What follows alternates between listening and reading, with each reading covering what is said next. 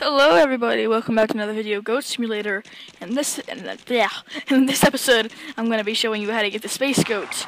Now you don't have to transform to Classy Goat, I just think it's faster. So what you're going to do, okay. You're going to be in Goat City Bay, and you're going to go right here between this green and red shop. And then you're going to... Ew, don't do that. Ow, god dang it. Like a normal goat, and then jump up here. Okay, we're gonna have a little bit of trouble, and then normal goat, and then you're gonna lick this power ring, or energy ring, and then you're going. Oh my god, this is the only reason I don't really like this game, because it's annoying. Okay, let's see here, and you're gonna go over here to this the alien resurrection device and put it right in there. Okay, and then it's good. Then you're gonna go just down the street. Now go resurrect some aliens. So you're gonna go down the same street and just keep going.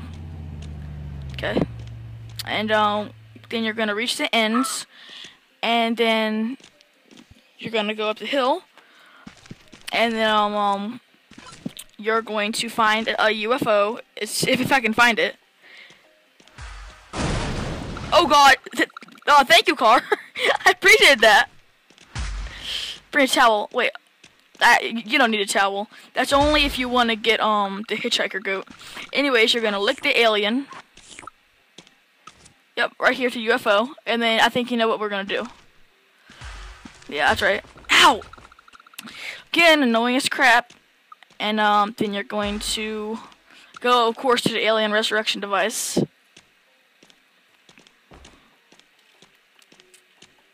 And you're going to place it on the power pad. And then now you are a space goat. Congratulations. And there's your old body.